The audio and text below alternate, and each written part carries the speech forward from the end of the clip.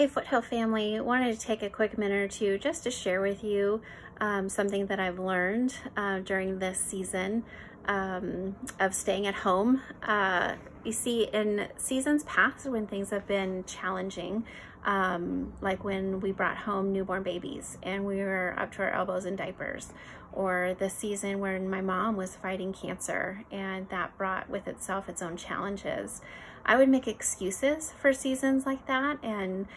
say, you know what, I can't work for the Lord right now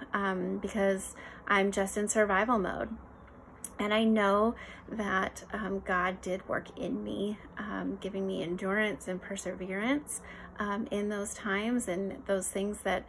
He grew in me, He's used in seasons outside of the challenging ones. But I want to encourage you that during this challenging season, we can be working for the Lord in small and big ways. It says in Colossians 3, verse 17,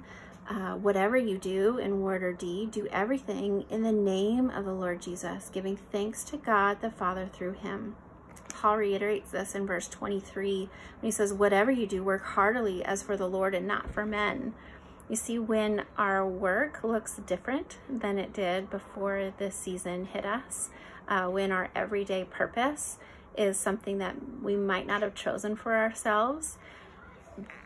the idea that we work for the Lord stays the same. It says whatever we do,